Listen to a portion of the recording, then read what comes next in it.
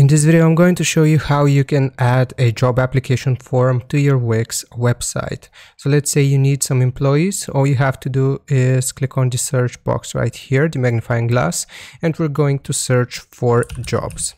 So once we have searched for jobs, you will see this job application form. Once we click on it, it will take us to the contacts and forms application, and we can choose an application form from this set. So let's say I want to add, which one should we choose? Let's say we want to add the blue one. All we have to do is drag and drop it, and I'm going to show you how you can set this up. So this is what it's going to look like.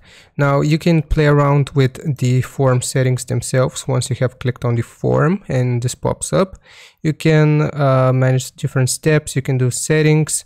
You can submit a message once they have successfully submitted their forms.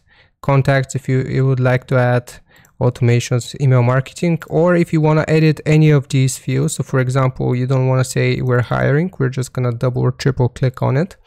And let's say we need you, for example.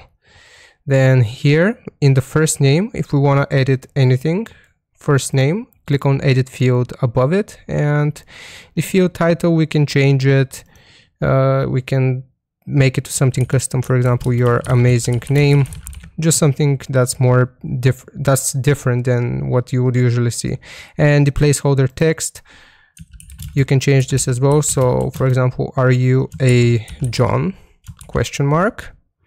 And the field type, if you want this to be required and mandatory, we can check this message, and it adds a little asterisk above it, which indicates that this is a mandatory field to fill in.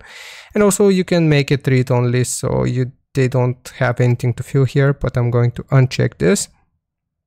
And you can repeat the same process for all of the other fields. So for edit field here, they can fill in their email. Or if you don't need some field, for example, I will simply left click on it, and I'm going to press the delete key on my keyboard. And as you can see, we delete different fields that we don't need. So for example, like I showed you, we need you, your amazing name, or your John. And after you have filled this out, then you will successfully have created a job application form on your Wix website. So, hope this helps you out. Leave a like and sub. I'll see you next time.